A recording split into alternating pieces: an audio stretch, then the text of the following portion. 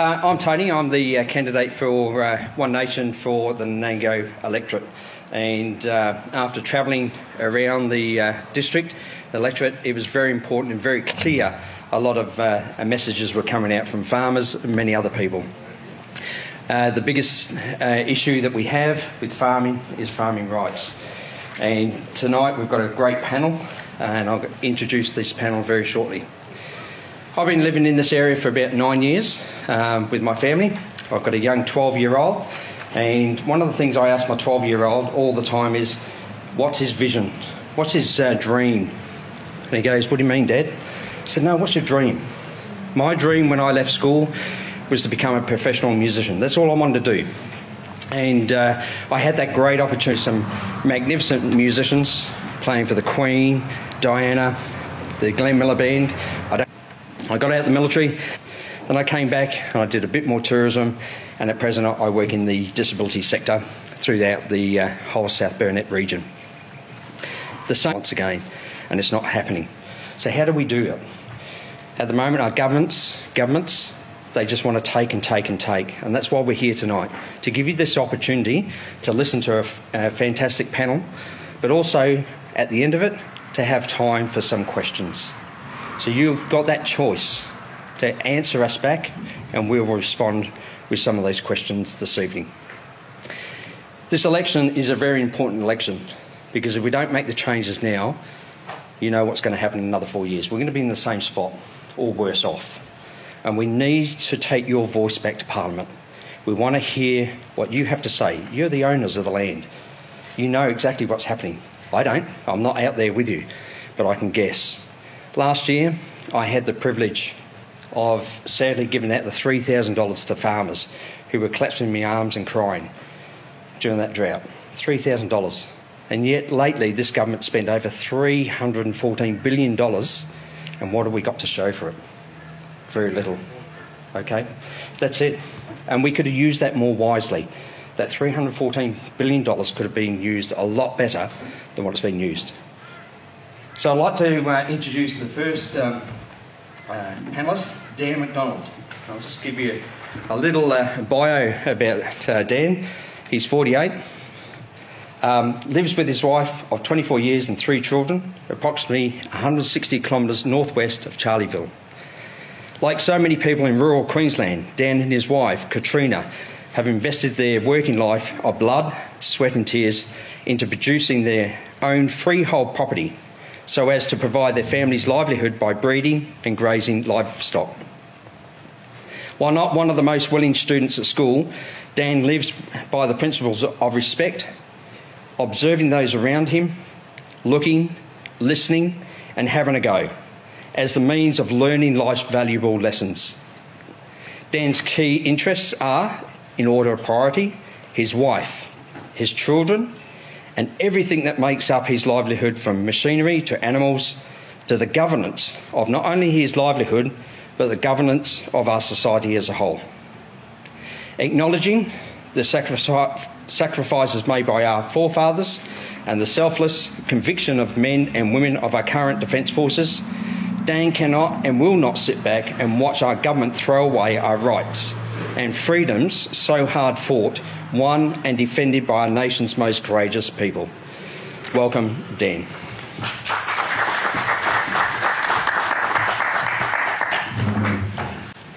Thank you, everybody. Can anyone hear me without this? Yep. I do have a habit of speaking rather loudly, so... okay, so we're here to talk about property rights, and the first thing I'd like to say is that there's a bit of confusion around what property rights actually are.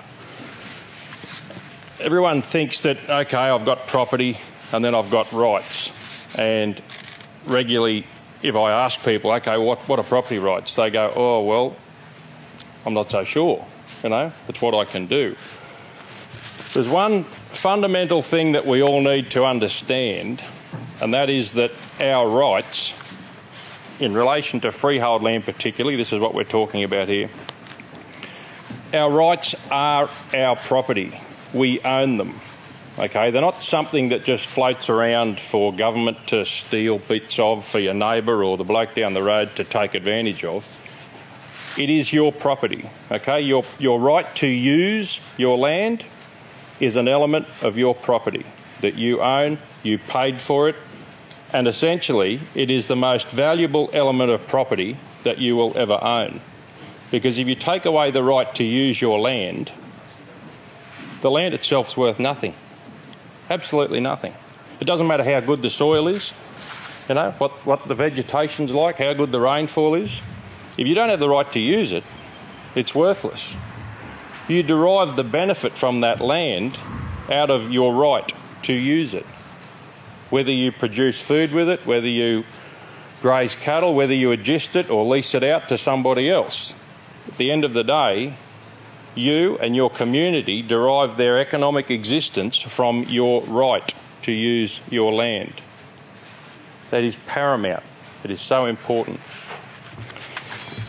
So I'll just give you a brief outline of my situation, I guess. I purchased a property, our property, about 2003 to run a grazing business. So at that time, I sought out grazing land. Now, many of you are probably aware of the fact that throughout Australia, land is classified by government into primary land uses. Whether you know that or not, your little parcel of earth has a primary land use in the eyes of government, whether it be residential, commercial, agricultural, it has a primary land use. So I thought I was doing the right thing. I wanted to run a grazing business, so I purchased grazing land west of Charleville, and with the whole desire to run a grazing business. So that's what I set about doing, grazing livestock.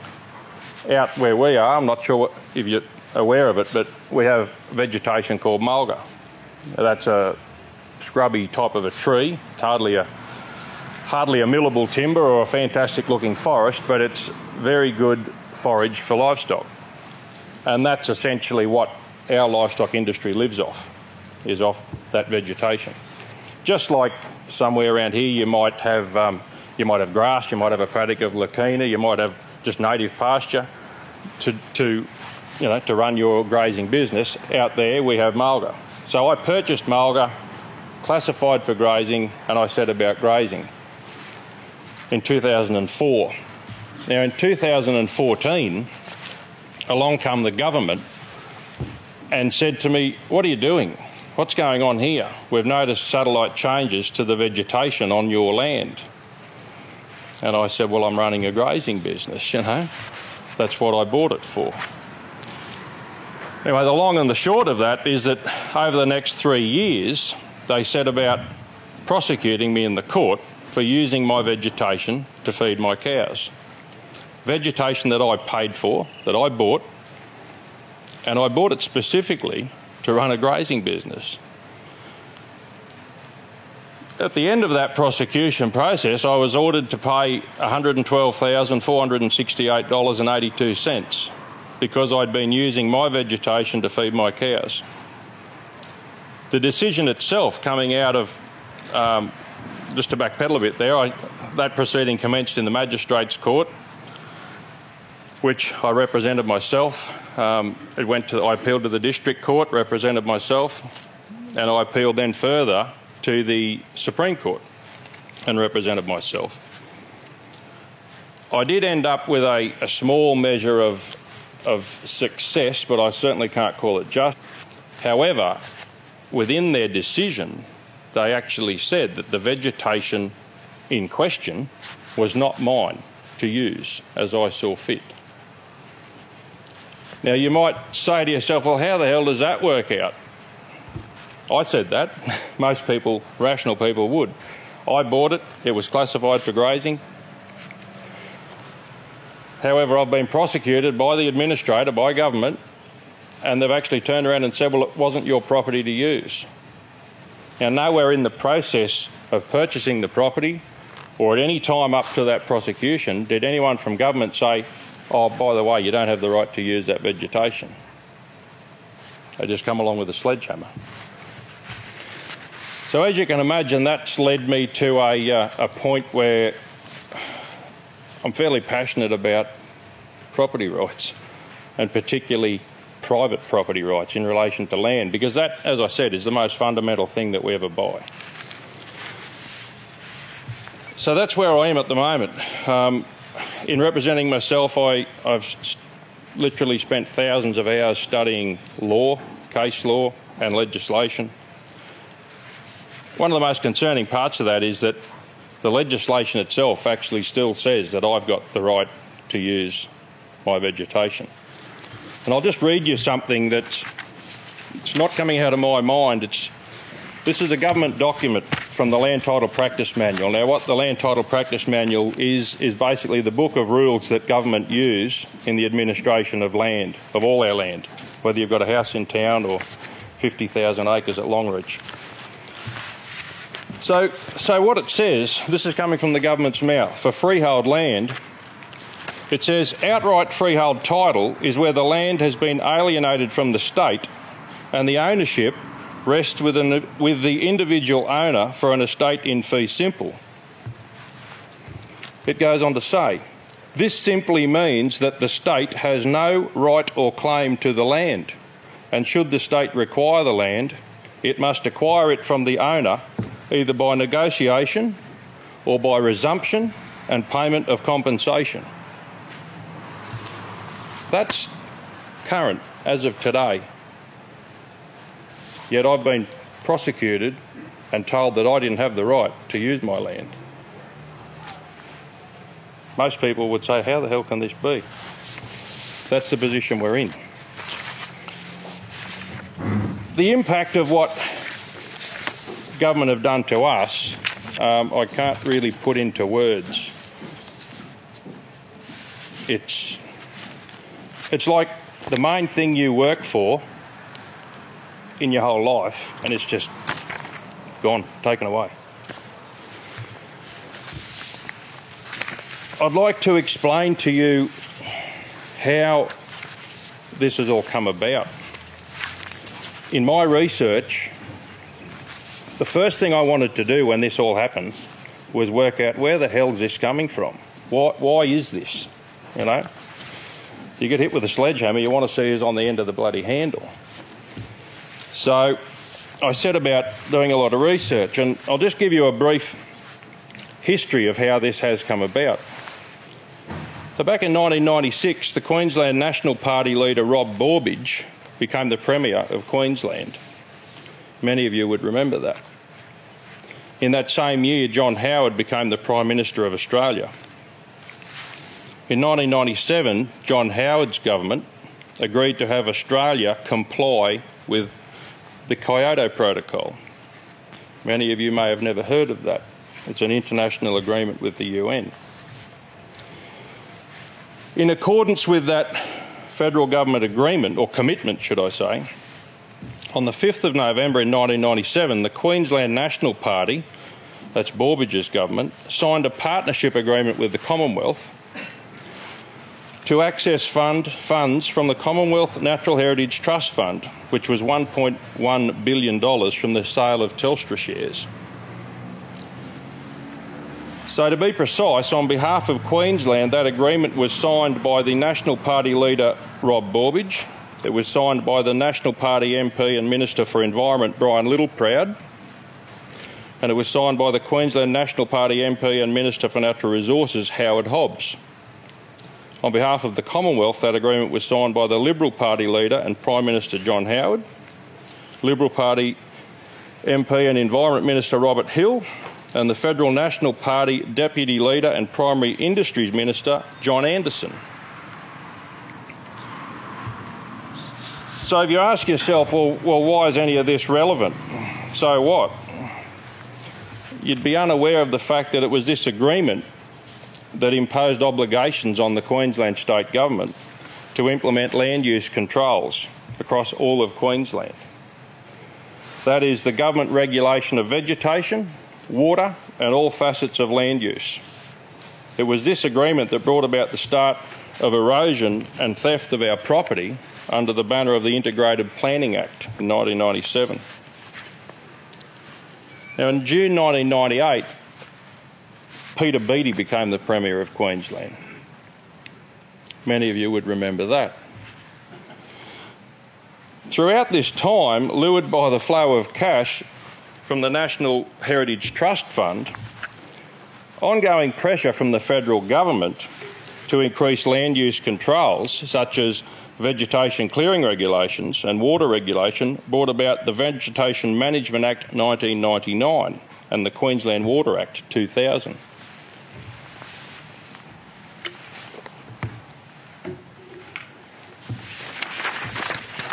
So the period from 2000 to 2004 saw continued pressure from the Howard government to further increase vegetation controls. And as such, the Queensland Labor government, the Beattie government, signed another bilateral agreement to deliver an extension to that original Natural Heritage Trust Fund. That was signed in June of 2004. For Queensland, that agreement was signed by the Queensland Labor MP acting as Premier, Terry McEnroth, and for the Commonwealth it was signed by the Federal Liberal Party MP and Minister for the Environment, Dr David Kemp, and it was signed by the Federal National Party MP and Minister for Agriculture, Warren Truss. That agreement was conditioned on amendments to the Queensland Vegetation Management Act that brought about further significant impacts for freehold land.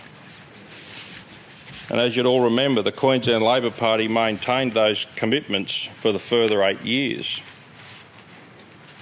With a brief moment of slight reprieve under the state LNP government, we've faced those impacts right up until today. So that's where this comes from. And the primary thing we need to recognise out of that is that we can't just bash the Labor Party for tree clearing laws or violations of property rights in this state, because essentially the National Party and Liberal Party have been behind this right from the outset. Indeed, they are the drivers of it.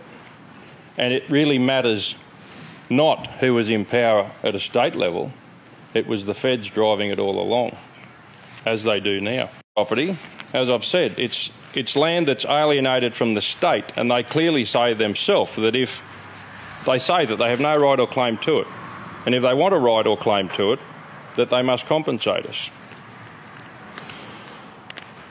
Clearly, government are negligent in their administration of our property. There's no other word to describe that. Negligence is careless disregard, and that's exactly what is happening. The institution, I don't like that word, but the institution of property must be protected because it's what we all live for. Many people have died for it. Most of us spend our life working to pay for it, and then perhaps it's handed on to our children. But it is the single biggest burden upon your existence is having somewhere to live. And if you're in farming, it's somewhere to generate your livelihood. We cannot afford to not protect that. And in protecting property, we're not opposed to environmental control at all.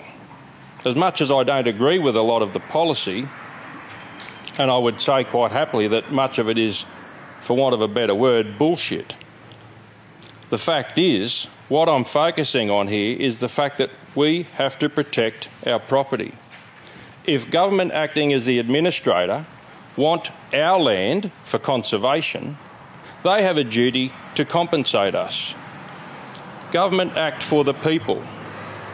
If the people, the voting masses, want our land, they should be happy to pay for it. And if they're not, government have an obligation to say, well, sorry, go to hell, because we're not stealing. That's how it should be. But of course, that's not what's happening. Now, to resolve this injustice, we only have two solutions. One is political and the other one is judicial. And of course, I think you would all agree that the political solution should be far less painful and more appropriate than a judicial one. I'm sure many of you have heard cases, horror stories of judicial proceedings becoming nothing but a gravy train for the legal fraternity. It's for that reason that we should actually be able to get a political solution. We all have a choice to be part of that solution, or if we're not choosing to be part of that solution, we will indeed be part of the problem, because there is nothing in the middle. It's one thing to say, oh, well, you know, I don't know a lot about it, I'm not going to do much about it. I'll leave it to someone else. But you are actually being part of the problem by making that choice. The most easily accessible way that we can all assist in finding a political solution is to support political parties that are actually working for us. Now, I haven't come here to push a political wheelbarrow for anybody. But what I will do is give credit where it's due, and I'll give condemnation where it's due. And if we keep voting for political parties that have got us to this point, we can well and truly expect more of the same. Indeed, we will get more of the same, because it's not over. The taking of our property is not finished yet. Where I live, we're in the Murray-Darling Basin, and we're on the eastern edge of the Lake Eyre Basin. I gather, and someone will correct me if I'm wrong, you may well be in the Great Barrier Reef catchment here. Is that right? Yeah. So many of you would be aware that government have legislated regulations for the Great Barrier Reef catchment, which will have a profound impact on all your properties in the catchment. Particularly from a grazing perspective, you are going to be facing over the next 3 years regulated minimum ground cover. So therefore that really equates to the fact that government are going to tell you how much grass you can use, which comes back to how many livestock you can run. And of course, if you don't comply with that, well, you can look forward to getting dragged through the court and penalised. That same regime is already earmarked to be rolled out in the Lake Eyre Basin, the Murray-Darling Basin and the Gulf Rivers catchment. It will effectively cover the whole state. So if you're someone that's sitting on, should I say, developed grazing land with paddocks full of grass, and you think, well, vegetation laws haven't affected me, it's coming. It is going to affect you. Like it or lump it, it's on the way. That is why it is imperative to fight back now, not 20 years down the track when you've suffered, your community has suffered, and then you're trying to claw back from a position way behind. If we all knew how bad vegetation laws were really going to be back in 1999, well, perhaps we wouldn't have them like we do now. There's been a profound reliance upon peak industry bodies, I call them so-called peak industry bodies, to represent us and fight the fight for us. And without wanting to point fingers and point blame, look where that has got us. It has not helped. They have actually been part of the problem. The same thing can be said for putting reliance on the major political parties that have historically stood up for, or purported to stand up for, rural and regional Australia. This is where we've got. So as I said, everyone has a choice, and the easiest option that every one of us has is on election day. You don't have to spend hours, you don't have to spend weeks or days researching and trying to fight back. You don't have to turn up in a courtroom, but you do get a choice when you put pen to paper on who you choose to elect you. So all I say there is please think carefully, because something needs to change. Okay, thank you.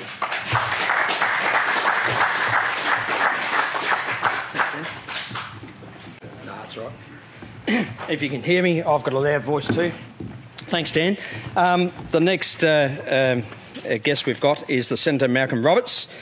Senator Roberts graduated with honours engineering degree from University of Queensland in '76 and then decided he needed to learn something and worked as an underground coalface miner in 5 regions across Australia. Engineer in America and travelled all over 50 states before returning back to Australia, where he quickly rose through management ranks to be a mine manager at a young age. He obtained a master's degree in business from the University of Chicago and won American awards for business studies. Returned to Australia and led development of Australia's largest underground coal mining project in regional Queensland. The mine made many leadership innovations and set many records before Malcolm established himself as a consultant working internationally to turn around business and develop leaders.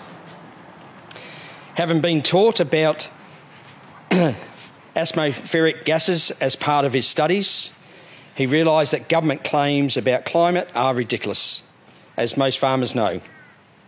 He then researched voluntary and held government agencies, universities, politicians and journalists accountable. The results startled him, and Pauline asked him to be a Senate candidate with One Nation. His focus in Parliament is on the basics, restoring Australia's productive capacity and integrity of governance, and restoring our economic and national sovereignty. He adopted his policy of restoration of compensation for farmers after entering the Senate in 2016, after finding government had stolen farmers' rights to use their land. Malcolm is passionate about farmers taking control of their farms back from the bureaucrats and restoring farmers' control over the land they own and about farming. Can you please welcome Senator Malcolm Roberts? Who owns a house? Put your hand up, please. Who rents a house? And I know you. How would you and Dale like it if the government came in, took your kitchen and a couple of bedrooms and a living room off you, said you can't use it anymore? How would you like that? That's what they've done to Dan McDonald. That's what they are doing to coastal householders in New South Wales and attempted to do in Queensland. That is what's going on. This is not the future, it's already here. They're stealing property rights, your rights to use your land. I want to commend Dan for a start. I haven't seen a cleaner farm in my life. Everything is organised, the gate's well hinged, the lock's immaculate. He is tidy, but he's logical, he's clean and clear in his thinking. I just came here to back up what he said. He has got it entirely correct on the stealing of property rights. So I'm going to talk about, first of all, confirming what Dan said. Secondly, widening the issue. I'm going to talk about how it was stolen, then talk about widening the issue, then talk about some solutions. And I've got 10 minutes, so I'm going to be rushing. But we've got plenty of time for Q&A. We'll stay here all night if we have to, right? Yes. Okay. It is about the rights to use your land. Whether you're a householder or a farmer or a business owner, it's about the rights to use your land and government stealing of it. Before entering the Senate, as Tony said, I worked voluntarily exposing what was going on underneath this climate claim and be completely clear about it. It is a rort, and I'll tell you more in a minute. So what happened then was that I became aware of what had happened to steal farmers' property rights, the rights to use their land. It is exactly as Dan said. John Howard came to power in '96.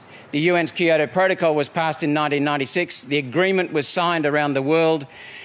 And what the Liberal government had to do, they recognised that they couldn't reduce carbon dioxide by shutting down factories and cars, so they came up with another way of complying with the UN's edict. And that was to stop the clearing of land, because everything green on this planet absorbs carbon dioxide. It's entirely natural. And so they shut down the clearing of land to maintain the absorption of carbon dioxide. It's had no impact whatsoever on the level of carbon dioxide in the atmosphere. But that's what John Howard's government did. But it was enabled, as I've been told by a barrister whose judgment I value and advice I value, that it was enabled by the courts.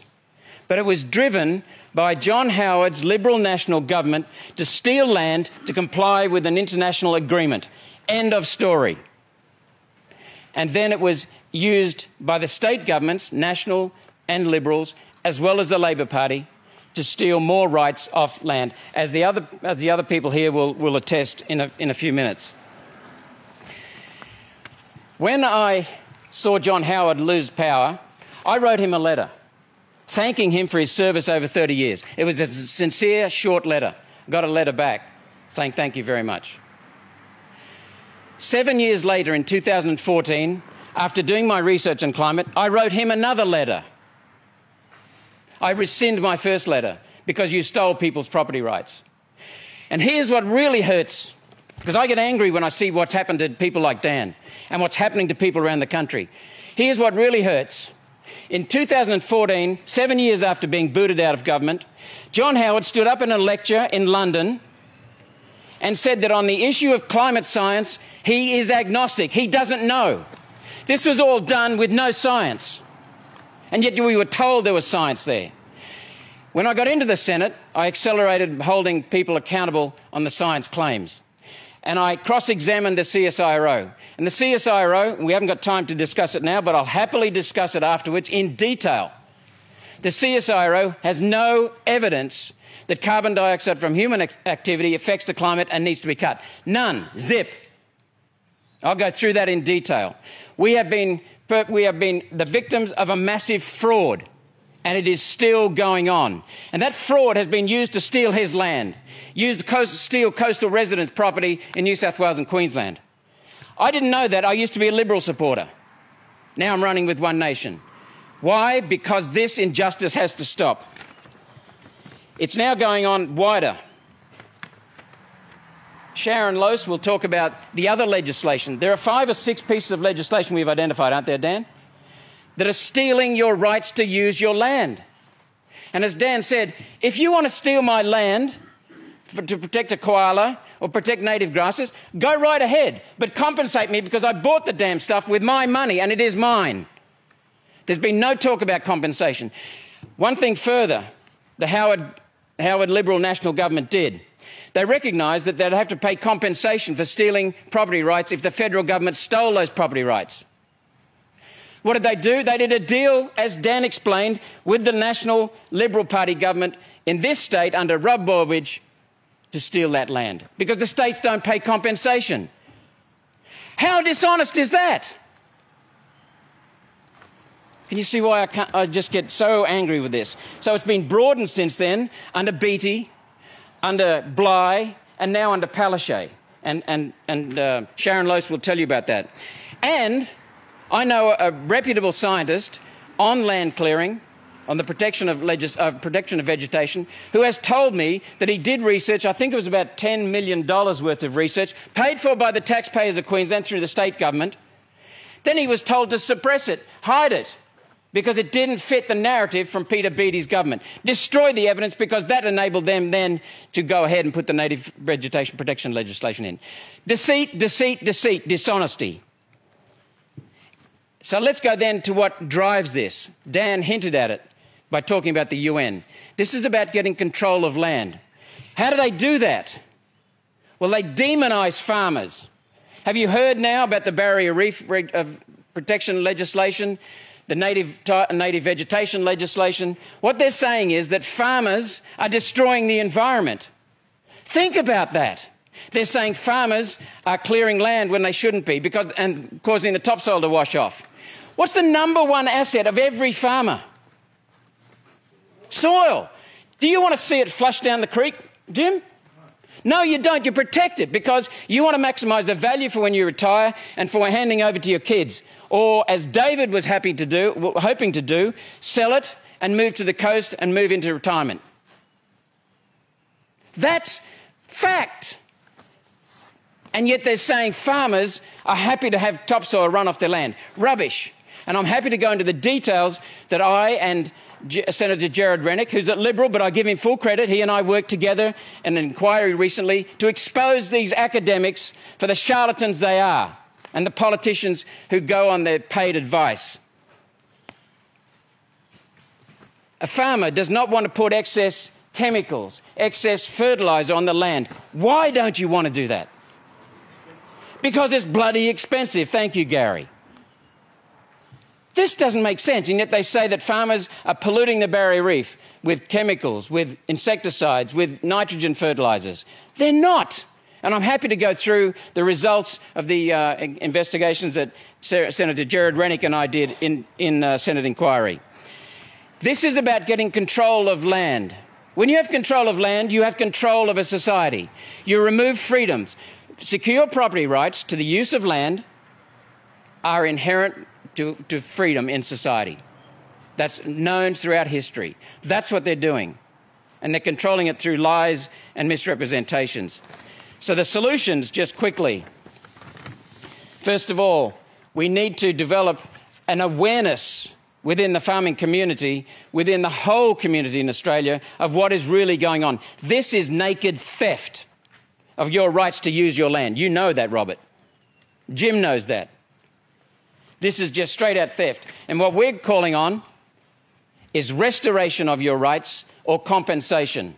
Because if you want to build a koala habitat and use my land, sure, go ahead. But as a society, if that's where you value things, that's your policy, then pay me compensation. Pay Dan compensation. Dan's happy to protect whatever society wants. But if that's the decision of the group of people that form Australia, compensate him for stealing what he's lost. So we need to develop awareness, because I believe the solution will only be political. The courts have been complicit in this. I can tell you more stories in the Q&A about that. We need to bust the myth that farmers and the environment don't coexist. The future of our... It's actually worse than that. It's the narrative from the UN is that humans and nature don't coexist. It's an anti-human agenda. It's implicit in everything they do. So the future of civilization, if we destroy our environment, what will our civilization look like? It'll be terrible. So our future of our civilization requires protecting the environment. And if you think about it, who looks after the environment better? Someone who's scraping for a meal in a third world country and is so stretched for resources and time that, pardon the French, they shit in the creek? Or someone here who understands the environment and can protect the environment? Which one? So the future of the environment depends upon protecting our civilization. The two go hand in hand. And I'm damned if I'm going to be told I'm not part of nature. One of the defining traits of humans, every human, is the fact that we care so much about our planet and that humans care. That's brought me out of 10 minutes, so I'm just going to finish with this. This is about being part of a process of capturing and controlling our freedoms. This is about taking away our freedoms and controlling life. It's happening with our energy sector. It's happening with our water. It's happening with our property. It's happening with regulations that are now starting to dictate to us what we can do, when we can do it, and who we can do it with, whether or not we can even do it. Please stand up. Happy to answer lots of questions in Q&A. Thank you, Tony. Thank you, Senator Malcolm Roberts. As you can see, we're very passionate about this, about the farmers. We're talking about these rights. We've got to get your voice back there. We've got to make these changes, because if we don't make these changes, I look at my 12-year-old and go, what's the future? What's the dream? And it goes back to our kids, doesn't it, as well? What's their dream for the future? Our next panellist is Sharon Lose. Got it right, good. Sharon's a business operator on the Grazier on the land. She's also got so frustrated, like many of us, to put up a hand and say, I've got to fight this. I've got to fight for a party and go with One Nation, because she's frustrated too. And she'll tell you the story. Not far from here, up in the North Burnett area, okay, which is not that far. And I'll hand over to Sharon.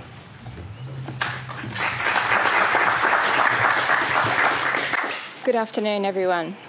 The rights to use our land is underpinning the economic strength in our communities. We're all very well aware how rural communities are struggling at the moment, and it's all the imposition on our businesses that is stopping us from producing food and fibre. And most of you, if you come off the land, are already aware of the different legislations that we have to work with that is causing that problem. I have conducted a partnership with my husband in a beef cattle enterprise and timber production for approximately 30 years. During this time, we raised 3 children while watching the right to manage our land be stripped away. The impact of this started late in the 1990s. Piece by piece, as state and federal legislation was passed and amendments added, as much as 30 in the Nature Conservation and Other Act, they say, the productive capacity of our business was reduced somewhat relative to the physical loss of the land regulated out of use. Our business localities, one property is on the eastern coastal belt in the Wide Bay, on the eastern fall of the Great Divide Range, quite diverse to our property on the Western Downs in the Brigalow Belt. So different legislation applies to each of the properties, which causes us management issues. We can and do strategically plan for fire, flood and drought. What we can't plan for is how to work with restrictive legislation that is taking the cream off of our business to be able to prepare for these but cyclic weather events that cause impositions on our business and our bottom line. In 2002, we founded a local land care group on the Western Downs and worked with 2 lots of funding for landholders in pasture and water quality projects. Repasturing, deep ripping, water diversion testing. 20-odd years ago, when dollars were actually spent on on-ground works for productive and environmentally sustainable projects. In the past, DPI and DNR worked with landholders. Now, if you're like ourselves, we try and never find ourselves in a DNR office or get very nervous when a vehicle comes in through our front gate. So why has this changed and what has caused it? Dan touched on it, and unbeknownst to us, when our major property fight started in the around 2002 to 2004, when it ramped up, our property issues was tied into the Kyoto Protocol. What the federal government had promised, an overseas interest, the UN, is affecting us and our business to the state to the extent that will completely take our business away from us and our life's work away from us. So before I start on that, like everyone else here, we've got to work with PMAVs. We've got Category A, Category B, Category C, Category R.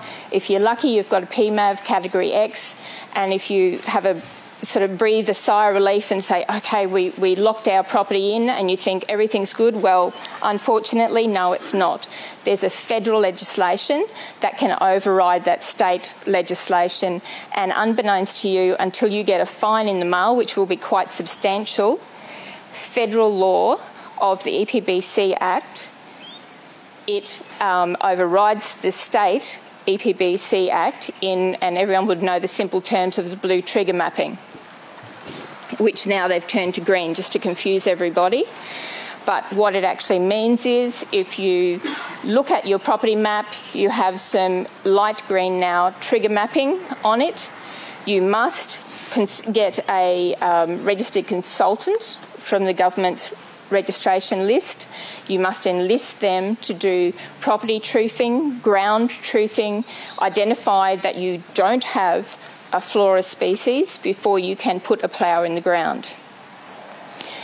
To do this, on average, you could be looking at, for example, the exemption permit, the permit to put in to get this looked at, you're looking at $500. To hire a consultant, you're looking at an average of $1,400 a day for about 10 hectares.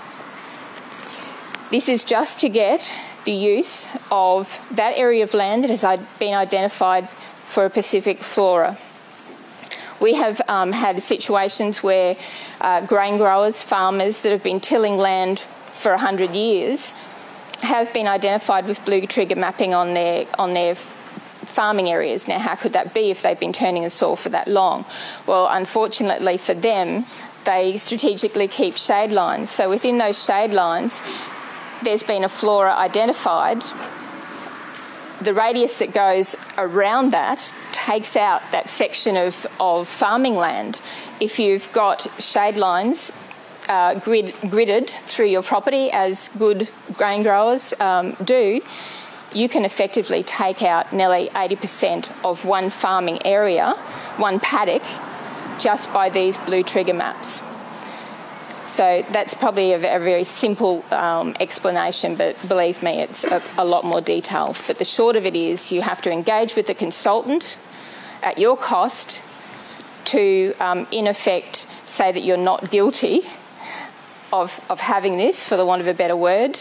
So, you're proven guilty, you've got to prove your innocence. You've got to get that flora unidentified off your land so you can go back to your farming strategically as you always have. So that's vegetation management legislation and the blue trigger mapping, the EPBC state and federal. The federal is quite more extensive, and I was told by a consultant yesterday that there is no mapping to help you out to identify the federal implications of that act.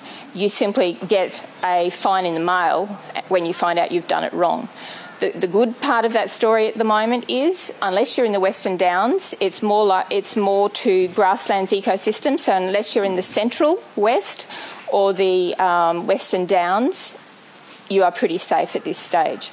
But we thought our vegetation, our trees were in the firing line. Our grasslands are also in the firing line. Like all of us, we're looking to regrass, repasture coming out of droughts.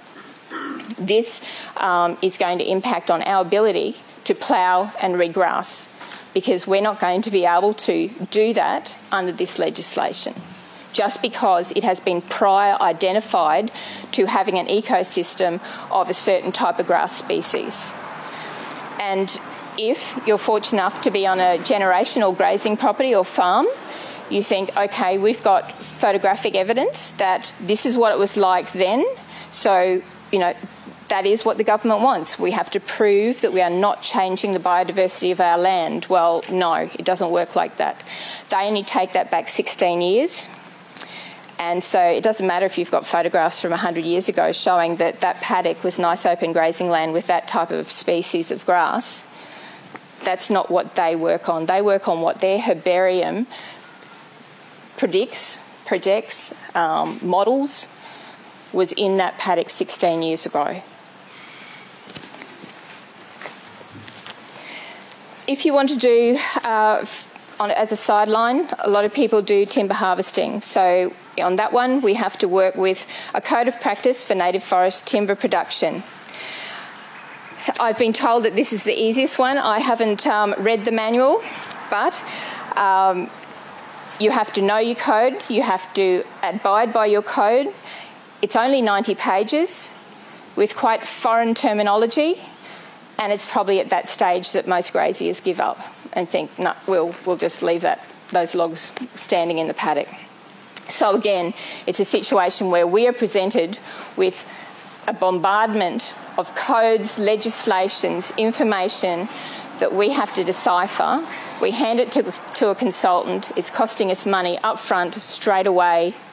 Just another imposition on our business when we're all coming out of drought or for whatever natural disaster comes along, and we're trying to again work with all the legislation and acts and codes. Okay, so bringing us to what brought me forward to start fighting and talking about property rights.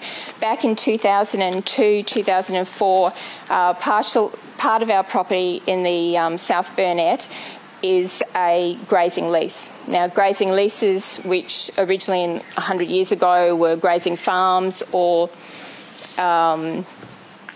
I've lost the terminology. There is so many it's now into a rolling term lease.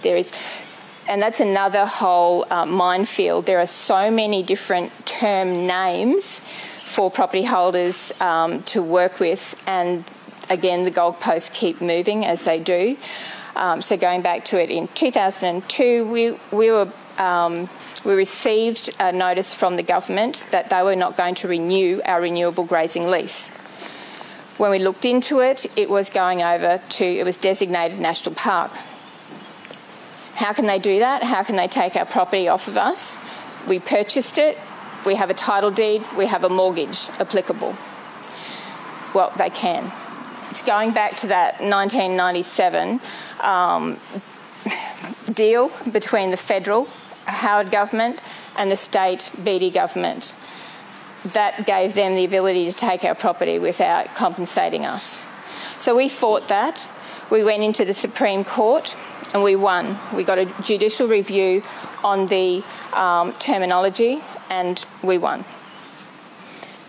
After that, they changed the goalposts. They put some amendments in there to the Nature Conservation Act. So now we don't have the right to go back in to fight it legally. Mind you, we're looking at that avenue again, because as time goes past, 20 years has gone past very quickly, and in 4 years' time, our lease comes up for renewal again. Even though on our title deed, it says it's a rolling term lease. So a rolling term lease, if it's 20 or 30, the first term it just simply rolls over. So you effectively get 40 to 60 years, whatever it was originally.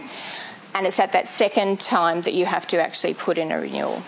But we have already been told, and through freedom of information, we are very aware that we have another big legal battle on our hands, because they are going to take it on the December 2024. We are simply supposed to pack our bags, load up all our animals and drive away off of a property that Robert's grandfather bought in 1916, simply because of a deal that the government did to wrangle their way out of buying properties. 64% of Queensland is leasehold land. In our situation, 82 properties were designated and taken under this. Some owners are already gone. We put a landholder group together in the early 2000s. Some people went too hard, they walked away. As you do, it's very difficult. 20 years of fighting this, sitting in the back of your mind. Whatever it's out.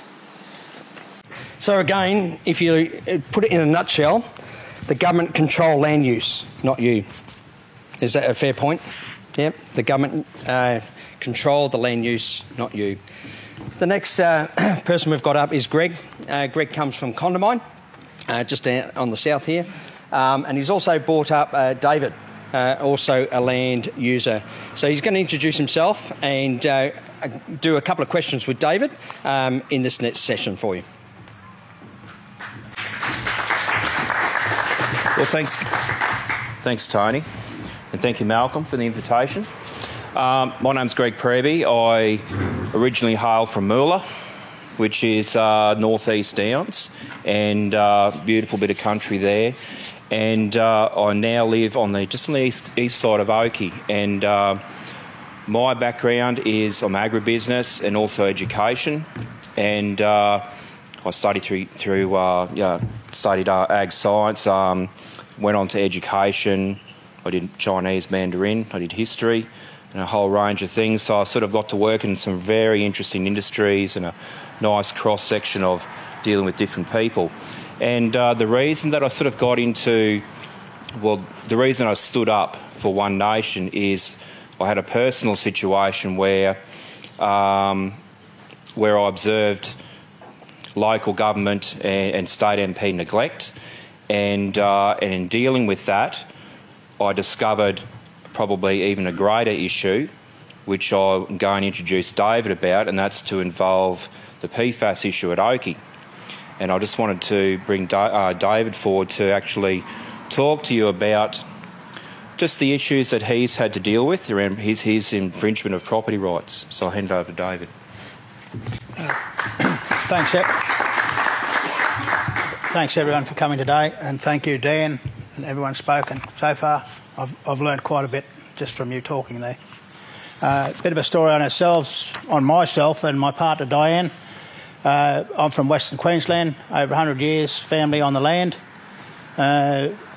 Worked in the mining industry, but mainly always been agriculture with cattle, breeding bulls and breeding bullocks. Early 2000s, my partner got MS. Anyway, we decided to come to the Darling Downs where she could get the treatment and we could sort of not retire but work into retirement with our kids and our grandkids. That was our dream. So we bought a place on the Darling Downs, 2004. Everything was going well. We got the location right. We got the irrigation water right. We could breed good cattle. We could grow loose and grow grain, do everything we wanted to. We ticked all the boxes. And 2004, we got a notice in the mail to say there was a community meeting. So we went along to that, and 2014, there was a community meeting, go along. So we went along, and Defence Force were there. All the politicians from Canberra came up, Ian McFarlane, there was a heap of them there, and they said, we've got a problem. We have a chemical called PFAS and PFOA that we used on the defence base, and it's been leaving the base into the underground aquifer and in the overland flow. So 300 or 400 people in the room, we're scratching our heads. We've never heard of this chemical before. Me as a beef producer, they're telling us that it gives you cancer, it gives you this, gives you that. And I'm thinking, as a food producer, what you're telling me, they don't run in the same pen. You don't mix chemical, especially these chemicals, with food. That's all right. You know, we haven't done anything wrong. Surely we'll get looked after. It'll be right. It'll work itself. We've got to... So we went home and we started doing research. And we researched. We went to Canberra. We spoke to politicians. We spoke to politicians at home. We had them. We had 2 years. We fought to get an outcome. We heard court was was coming in. We didn't want to go to court. We're country people. We can sort this out. Go and talk to people. If you've got a problem, you sort it out. We had lots of promises. Labor promised, if we get in, we'll sort this out in 100 days. Liberals and the Nationals, they said, if we get into power, we will sort this out in 100 days of being elected. Well, no one kept their promises. We thought when we bought a piece of land and we set up a business that we had a right for our own safety to run our business and to hand something on to our kids and our grandkids, to grow old with our family. But we found out we were actually poisoning our grandkids when they came out to our place. We were giving them a chemical that gives you cancer from being there. So we ended up in a class action, which we didn't want to be in a class action. Well, 2000, we've had 6 years fighting this. We fought and fought for an outcome, and I can tell you now, I've never seen a government fight so hard against people like myself in Oakey, Williamstown and Katherine. So I still fight. I joined One Nation because One Nation, Malcolm's been fighting this for years. And he will not let it go. I know he won't. Because when I first told Malcolm, you said that wouldn't be right, would you? When they took 60% of our creek water, Newman government, no money changed hands, they took it. Because they thought they were going to get the Green vote in Brisbane. They took allocation, 60%. And when I first told Malcolm that, you didn't really believe it, did you, Malcolm? You said, how? That wouldn't be right. I was stunned. He was stunned. And he's been stunned all the time we talk about PFAS. I'm stunned all the time I'm in the Senate. That's what I'm stunned. And when I spoke to Greg, we have a state government, I won't mention, an LNP member I will. He always said to me, it's not my problem. It came from federal land. You're on state land. It's not my fight. I said, but you're our state elected. He said, I'm not fighting for it. Don't talk to me. He said that to the whole of Oakey. 4,000 people. And when Greg came along, Greg said, gee, I'm unhappy with the LNP. I'm thinking about standing for One Nation. I said, we might have a fighter here. And I don't know if Greg gets elected, I think he will fight. I'm sure he will fight. But in this country now, they wear you down. They don't do it overnight. They do it slowly. With us, they're doing it. They're cooking us. But they haven't eaten us up yet. We're going to keep fighting. They slowly, in our community of 4,000 people, we've got a defence community, we've got a meatworks, we've got agriculture, and we've got the townies. They turned our community,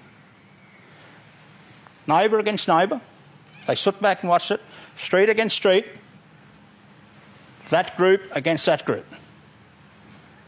Women got abused in our town. They still do. I'm lucky I didn't get abused, but I can stand up for myself. But my partner did, with MS. And a lot of other women like her, because she stood up in a defence town. Or they didn't like, because we were talking about taking the fight up. And you know what? Defence and government have never come out and said, we stuffed up. Not once. They've known about it for 25, 30 years. They brought it out. They have never once, no one has ever come from our government and said, we made a mistake here, we're going to fix it. Not once. They're not my government. They're not anyone that's been affected like me, they're not working for us. They've been elected to attack us. And that's what they've done. They've put us through hell. And I hope there's a class action going now, 40,000 people right across Australia. They're going to get the same as us. But we have done a lot of the hard lifting. But as property rights, I found out we don't have anything. As a father, a grandfather, I thought I had rights to have my family around me and know that I was looking after them. As a beef producer, I thought I had rights to send out that meat out the gate. It's the best article, clean green article, that I could produce. They told us we can't eat our veggies, we can't have chooks, we can't eat our meat, to sell it on. And they still do that. They sell it on because it's cut up and it goes out. We've had the Australian Registered Cattle Breeders Association stand with us. We've had the Brahma Breeders Association stand with us, the Charolais Breeders Association. Cattlemen from all over Australia said, take the fight, keep going. I said, I don't know how long we can keep going. We're buggered. They said, you've got to keep going. There's only one thing that keeps us going is we can't stop, and we have people like Malcolm, Dan, everyone else here that's starting to fight. That's what keeps us going. Sharon, sorry. That's what keeps us going, because there is more people starting to stand up. And I know there's people in this room who are going to leave tonight and they're going to go home and they're going to have a look at their freehold lease, or they're going to have a look at what they're going to lose and what they're going to gain, and they're going to stand up. But the trouble is there's not enough of them. There's not enough. And Malcolm's right. It's a slow proceed. It's one seat at a time. It's one voice at a time. And you've got to get the people fighting for you, more of them in the parliament than the people that are attacking you. And at the moment, we are outnumbered. And they will keep going because they have agenda. Dan's done the homework. I've learned things today that I didn't know. They have got an agenda and they're going to keep going with it. So, I don't know, am I 10 minutes up? Thank you very much for listening to my story.